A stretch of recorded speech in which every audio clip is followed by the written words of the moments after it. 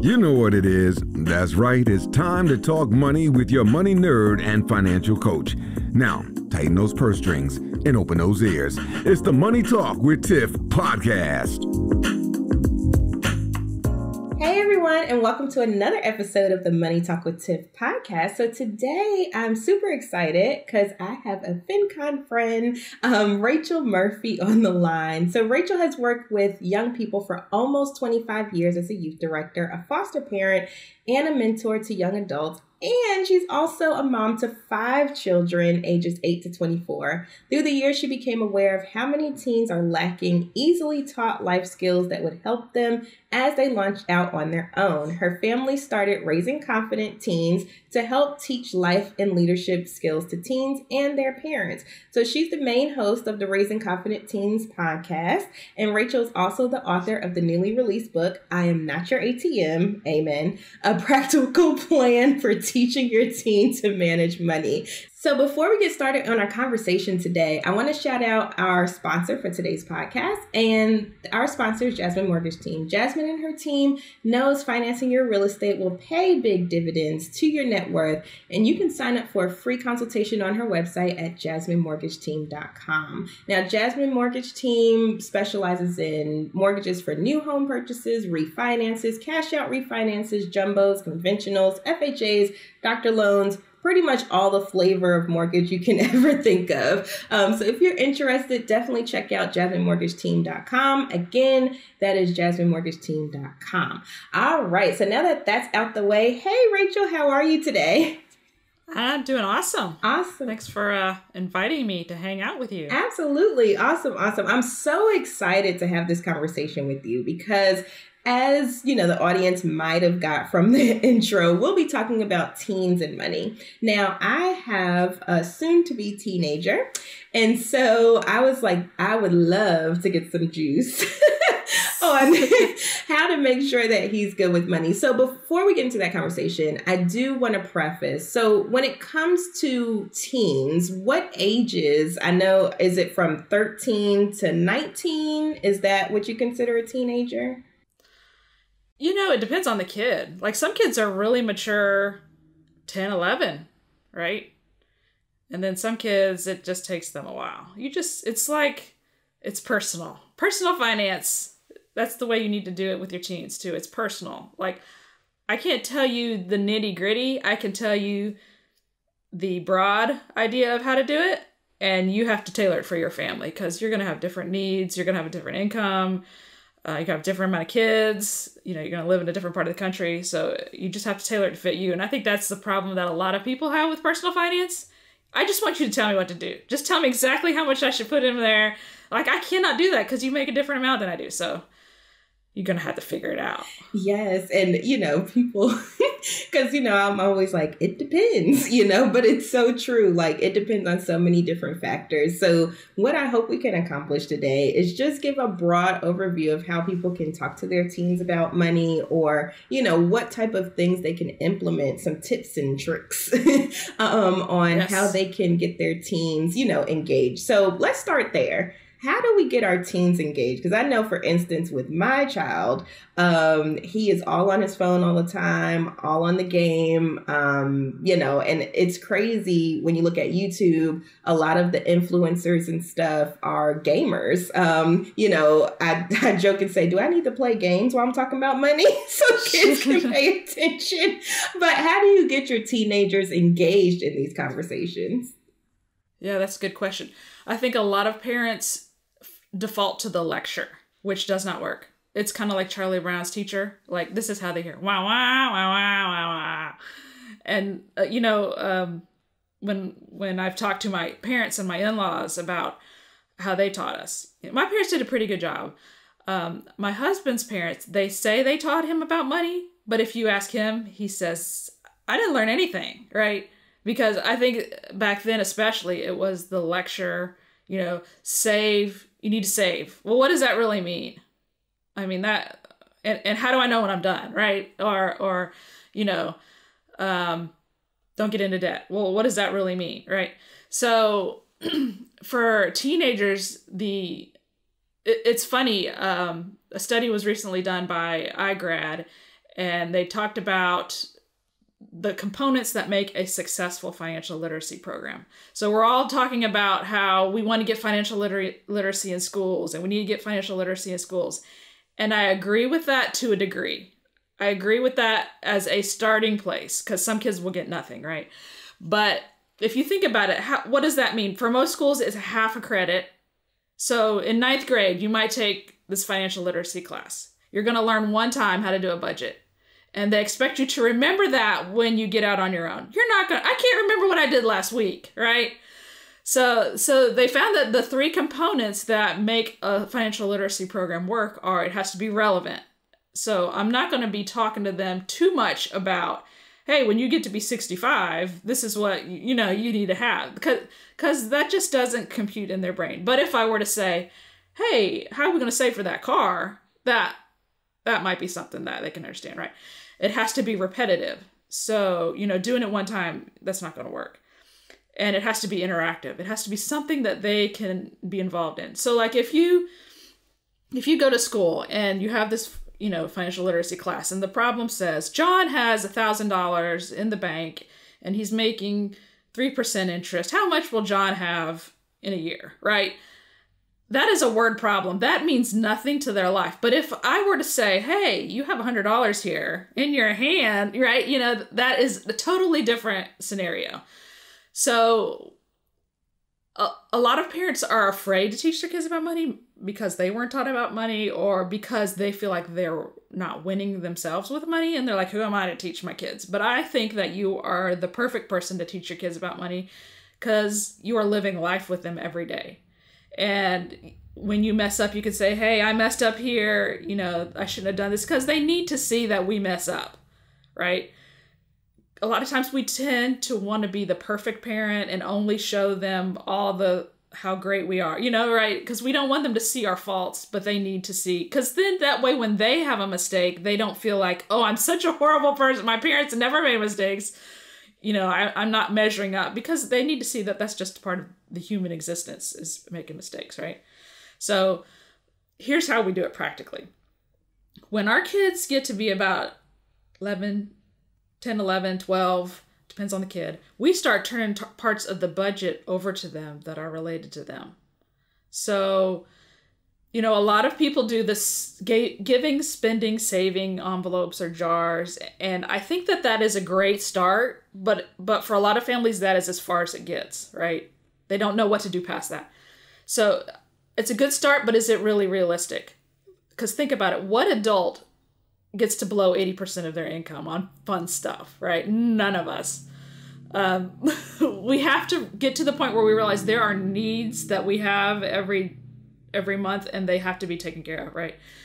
And so we try to set it up so they're practically experiencing life as a little adult almost, and get to practice and practice and practice and practice for years and years, because you have them in they're kind of trapped in your house. So they have no choice but to fall in line. No, I'm just kidding. Right. No, but my kids love it. They love it doing it this way. So like, say, I know your kids like to play games. Do you give them any money for that? No. Well, okay. So how we do it is, for instance, they want to have the Fortnite thing where you have to pay every month or whatever. And so I'm like, okay, so how are we going to afford that? Are you all going to do some extra chores, or, because that has to be tied to something. Like this isn't, right. This isn't something that just falls off of a tree, and you just have it. So like my kids, they definitely, if they don't have it in their piggy bank or in their bank account, then they have to do something in order to get that money and be able to sustain it. So they do understand. That's great. That. Yeah. Yeah. They have a Fortnite budget. Yeah. So they're learning every month. I have to have this expense if I want to do that. Mm-hmm. So that's part of it. So what we do is, like, there's a lot of money that goes through our hands to spend on our kids. And so we just kind of funnel it so it goes through them first before it gets paid. So like, say you go to the gas station every week and get ices. I don't know. Some parents might do that. How about they had it for the very beginning, the starting point? How about if they had an icy budget? You give it to them once a month and they have to manage it the whole month. And if they blow it on something else, sorry you don't get an icy, but it's not like you got $5,000 in debt because, you know, we waited to teach you until you got out and you don't know what you're doing, right? And the stakes are a lot smaller. It doesn't hurt so much, right? So like, say lunch money, you give them the money once a month. They have to use it for lunch money at school. What happens if they blow it? They got to pack a lunch. It's not as painful, right? So we start out small with just a few little things that don't hurt that much. And then every year we add categories and we add their salary. So they get a salary once a month, and it goes at our house with our teenagers, it direct deposits to their account. So I don't even have to handle the money. I don't have to do anything. They never come to me asking for money unless it's something unexpected, right? So practically, how does that look? Well, you start out little with things like, you know, lunch money. And then as they get older, it could be like, hey, they're in sports. They're at games all the time. They need concession money. Well, how about you give it to them at the beginning of the season or once a month? And then you're not every week going, here's a twin, you know? Because it does feel like you're an ATM if you do that way. Yeah, and you know, I'm over here thinking, because I'm like, they both need their hair done. Like, my youngest needs his hair cut. Right. My Haircuts? oldest needs his hair twisted because he has locks like me. And I'm like, like I could be like, okay, here's your allotted budget for the month. Well, maybe not with my youngest because he's too little, but for my oldest, I'm like, okay, here's the money to get your hair done. So, you know, you either get your hair done or you just gonna walk around with your hair not done. Right. Or, you know, when it comes to like the Fortnite stuff, now that's something that my youngest son can apply because, you know, that's not something that's like upkeep. That's just extra. So keep that in place. But then you said you give them a salary. Now, is that salary that they work for, or they just get a certain amount every month? And this is money that we would have spent on them anyway. If they want to work, they can get extra money, right? So like haircuts. If you go out to eat as a family like once a week, put that in their salary. If you buy birthday gifts for their friends, figure out how much you tend to spend on that and put that in their salary. If you buy teacher gifts for Christmas, put that in their salary. School supplies, if they're older, gas for their car. You know, you could, anything that you spend on them, you could, a lot of families do this with clothing, right? And that's the only category they do. But it makes them more mindful of the value of the dollar. I know I hear a lot of parents say, my kids don't appreciate how much we spend on them. Well, if you start letting them see the money coming out, they're they're going to be at the restaurant and they're going to be saying, I'll have water, right? Because they'll be like, if I save this $3 here, I can like use it somewhere else. And it takes away a lot of the mom guilt. Because I mean, I got 5 kids. We used to go to restaurants and we'd be like, hey, everybody, get water, right? And I would feel like they're mad at me. They probably weren't, but I would feel like, oh, I'm upset that we're having to get water. But you start turning it over to them, and it's like they can decide for themselves what they're going to do. Yeah, and they do start getting water. Yeah. One time we went out, and my son was like, everybody's like, what's up with him down there? And he had just gotten a side order of mashed potatoes and a water. And I'm like, he's okay. Don't worry about it. He has money. He just doesn't want to spend. And then he just ate all his friends' leftovers. Like, oh, you're not going to eat that? He's a teenage boy, you know.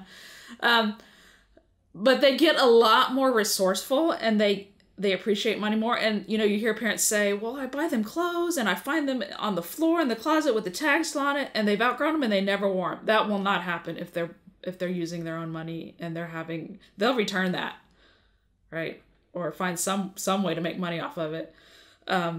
It just puts them in control, which they love. Teenagers love to be in control. They don't like to have to go to mom and, you know, in front of all their friends and say, can I have $10 to go, you know, to go do this? You know, it's like, I'm a big man. I'm whipping out the wallet.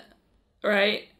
And, you know, it forces them to be scrappy when they, you know, hey, I really want to do this, but I don't have the money. How can I earn some more money? Like one of my kids, you know, she would she wanted to go on this trip, the candy bar sales. She sold enough candy bars, but she still needed some money for something. I don't know. So I'm like, sure, you can go, but you're going to have to come up with the money. So she was like, okay, how about, we brainstormed, how about you, because she was the kid that liked to cook and bake.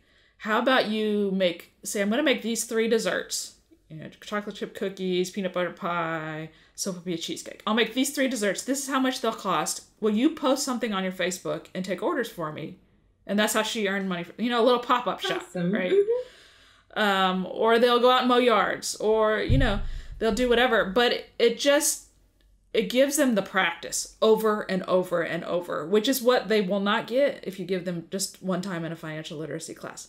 Like girls and their haircuts. This was a good, there's a lot of unintended lessons that you'll get that you didn't even think of. Like girls don't get haircuts every month normally, but they're going to have to put aside money every month so that when it's time for the haircut, they'll have the money. Kind of like your car insurance. It may not come out every month, but when it hits at the 6th month, you're like, oh my word. Ooh. Where did that come from? Right. That wasn't in, some people don't think to put it in their budget, and then it hits and then they're like freaking out. So they learn about sinking funds. They learn about, maybe I need to put aside some like mad money or slush money. Like, what if somebody comes to me unexpectedly and, we're all going to go to this movie. What if I don't have the money for it? Maybe I should have a little bit of cushion there. And then they learn how to reconcile, and they learn how to make sure that, everything's right. So, think about it. If you don't teach your kids these things when they're at home and they get out on their own, if you teach them when they're at home, 1 or 2 debits in the account to start with. And then the next year, maybe there's, 5 or 6. And then, every month they have more and more activity in their accounts. But if you don't teach them this, they've never reconciled. They've never had to do anything with their account. And then all of a sudden they're out on their own. They have a bank account. There's 100 transactions on there. What do I do? Right. So if you can slowly, it's kind of like teaching your kid to drive a car. When I teach my kids to drive, we start out in the church parking lot down the street. And then we go to a subdivision. And then we go to a road that's not so busy. And then we go to a busier road. And then I take them into town. And then we go to the interstate. Well, a lot of parents, it's, we got the savings giving spending jar. That's like the church parking lot. And then we're going from there to, we're going to the Atlanta interstate in the rain at night, right? And they're like, wow, what just happened, right? And that what causes kids to get into so much trouble with money. Because if you don't teach them, how are they going to learn? They're going to ask their broke friends, or they're just going to fake it because they don't want to look like they don't know what they're doing. They got to be cool, right? So they're just going to get themselves into a world of hurt. So, this is a practical way to teach them where you don't have to be starting out with, this is how you invest. And this is, just live life with them. Let them see how you do it. Let them have a little bit of practice of doing it on their own in a small way. And when they mess up, they can come to you and say, how do we do this? How do I fix this? You can say, hey, did you reconcile this month? Do you want me to sit down with you and show you how to do that? We use YNAB, and it's really easy. For them to reconcile, but it takes them, it probably took them 4 or 5 times because they'd be like, how do I import again? I don't remember, right? Oh. So they love it, and I love it because I don't have to be constantly handling money. Now, let me ask you a quick question, and then we'll wrap up. But because I was going to ask, what budgeting tools are your teens using? So you mentioned YNAB. Now, are you getting memberships for each of them, or are they getting memberships for themselves, or how does that work? Because I'm new to YNAB. I just downloaded it, I just switched budgeting to YNAB, right. So I'm not fully familiar. So how is that working with the teens? Do they have their own profile? Is it connected to yours? Yes. Do they pay for their own? Do they? They can you can have as many accounts in there as you want, and I've heard that they're fixing to come out with, because you can see each other's stuff. I've heard they're coming out with something where they can't see, they'll have separate accounts. I'll be happy for that because I really don't like them seeing all my stuff. It's none of their business. But Cube, are you familiar with Cube? I love Cube.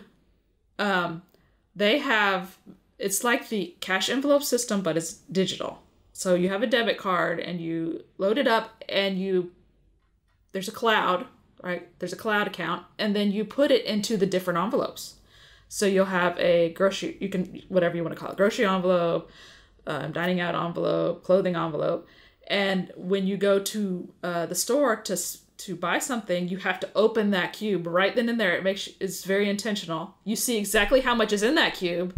And if you have more money that you're going to spend than is in the cube, it's not going to work. So you either have to move from another cube into that account, or you have to figure it out, because if the money's not there, you can't spend it, right? And I love cube. And it also, they have a free single user, so you can try it out. But they also, the cool thing about Cube is the money does not stay on your debit card. It's like in the cloud or whatever they call it. So when you open the Cube is when it goes onto the debit card, that amount. And so if you lose your card or somebody steals your card, they cannot spend any of your money because it's not there. It's only there when you open it up to make the purchase, and then it closes. So if you, and they are also coming out with a family plan. They keep saying they're going to have it anytime, which will allow you to have child accounts under there up to like 10. So they will have their Cube card, and they'll be able to do the envelope system on, because I love the envelope system, but I hate having to carry money around and worry about losing it. And then like I have the envelope, but you're at the store, right? So how is that supposed to work? So this way they just look on the Cube, right? You can deposit their monthly salary into the Cube, and then they can put it into the envelopes themselves. It's like banking a whole nother way, but so interesting. Yeah. Yeah, I'm definitely, because I'm also a fintech nerd, so I'm like, I got to try all the things. But yeah. I'm Sign up for the free account. You definitely have my brain going on some things, especially because, his 13th birthday is coming up. And I'm like, ooh, like that would be a good birthday gift. It's like, hey, let's go ahead and start, you start controlling your own money versus, coming to me saying, oh, mommy, do I have it in my account? Or, that type of thing. And he's a super nerdy kid. I love it. So he'll probably really enjoy this and will like probably do really good. So I think that's an awesome idea for him. Mm-hmm. The hardest part for a lot of parents is you can't bail your kids out. Like if they are out of money and it's not something unexpected, like, hey, I grew 3 times this year and I really need new shoes and I've spent all my clothing because I've had to, that's not normal, right? Or there's some unexpected school trip that, the volleyball team won championship and they need to go to now, that kind of stuff. You're a parent, you're going to want your kid to experience that, and you're going to be gracious, but you're not going to bail them out for normal stuff, because that's just going to hurt them, and then they'll come back and live in your basement. You want them to be able to stand on their own 2 feet and figure stuff out for themselves, and know when, the budget is the budget, and when it's gone, right? And I need to like have boundaries on where I, what I spend. This way really does not cost you any more money than you're already spending, unless for us it costs us a little more because we want our kids to be in the habit of saving and giving, so we give them more so that they automatically do get in the habit of giving a certain percentage. But I mean, if you shop at the thrift store, make their budget a thrift store budget, or if you have more money, make it more money. It doesn't matter. You ever watched the show Monk? Have you ever watched Monk? He's like this really, really smart guy who like can figure stuff out, and he's highly intelligent, and he's always like, it's a blessing and a curse. And so that's what I always say. It's a blessing and it's a curse that you have to figure it out for yourself. It's a blessing because you can design it whatever way you want. It's a curse because you have to do it. Exactly. Exactly. But if they can grasp this concept now, just think about the power of, because most people don't get this figured out until if they do it all, the savings, learning to put aside money for savings until they're in their 30s or 40s, right? If they can learn this in their teens and start putting money away and just tell themselves, I'm only going to live on this percentage of my income, right? We could all do that. Like if your boss were to come to you and say, hey, the economy's doing terrible right now. I'm sorry, but everybody's going to have to take a pay cut. We're all going to have to live on 80% of our income. Salaries are going to have to be 80% of what they are. You would find a way to make it work. So just pretend like that's the way, from the start, pretend like you're living on 80%, and it's just more freeing, Mm-hmm. It's Absolutely. just like, I completely agree, because that's definitely how I lived my life. I every time I got a raise, I acted like I didn't get one, and I still live the exact same way I do now that I did when I was making like $11-12 an hour. So it's a mindset. Yeah, definitely. Absolutely. Right. And just teaching your kids these principles early will definitely serve them very well in the future. So Rachel, thank you so much for coming on the show. Now, if people were interested in finding out more about you or your podcast, where could they find you?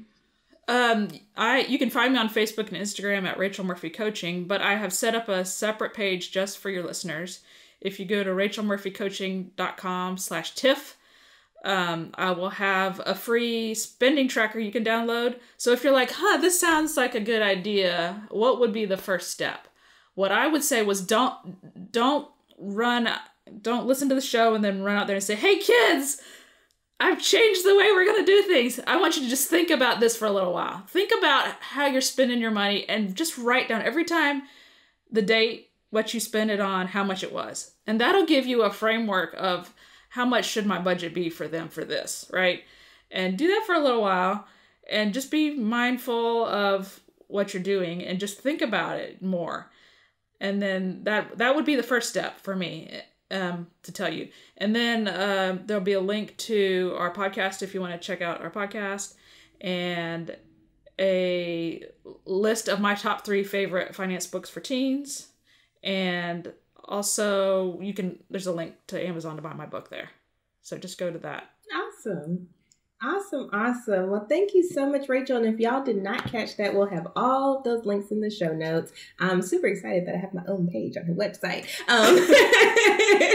But thank you so much for coming on the show and dropping all of these gems. My brain is already going, and I'm already thinking about what I could implement. I'm not going to do what you said not to do it. Just go like, we're changing everything. No, but I am going to make little changes. Because I think make it a big deal. Helpful. Like, hey, you're becoming an adult now. We're gonna change things, and you're gonna get to practice more adult. Make it fun and exciting, and the little one will be watching to see exactly what mom does. His thing is gonna be like, it's not fair, because that's what he always says. And he's gonna be so anxious for his turn. Right. So it's gonna be a big deal. Yeah. All right. Well, thank you so much, Rachel, and I hope you have a wonderful rest of your day. Thank you for having me. I had a great time. Bye. Thank you for listening, joining, and being a part of the Money Talk with Tiff podcast this week. You can check Tiff out every Thursday for a new Money Talk podcast. But if you just can't wait until next week, you can listen to previous podcast episodes at moneytalkwitht.com or follow Tiff on all social media platforms at Money Talk with T. Until next time, spend wise by spending less than you make. A word to the money wise is always sufficient.